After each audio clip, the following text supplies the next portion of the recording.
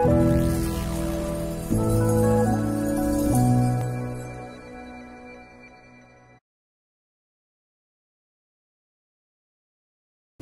we're going to carve a linoleum block, and I've got a couple of tools here. I've got the linoleum block that I've already done my sketch on, and then I've got this non-skid mat that I'm going to use as an alternative to the bench hook.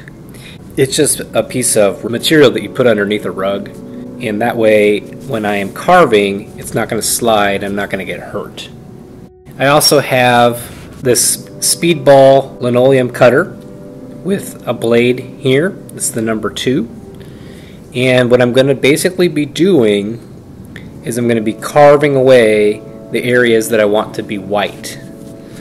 You always want to hold your tool in the palm of your hand as if you were holding a shovel, okay? And it's kind of like ice cream scoops that just scoop away the very surface of it.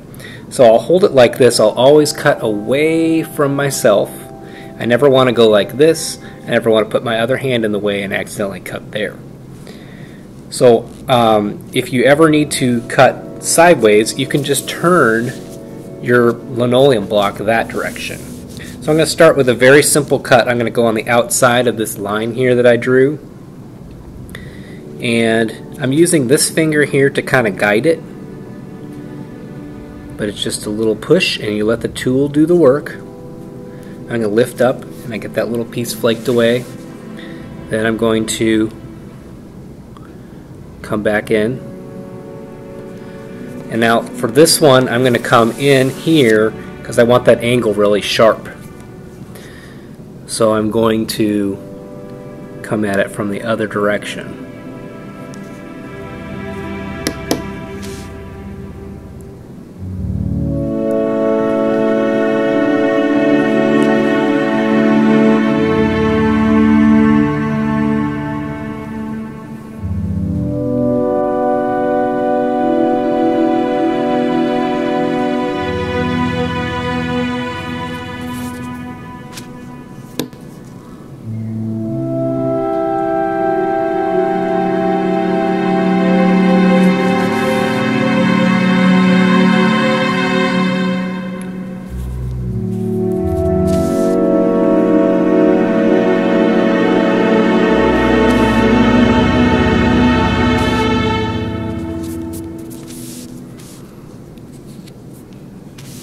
Now sometimes if you have a curve like this, you can start cutting and then turn your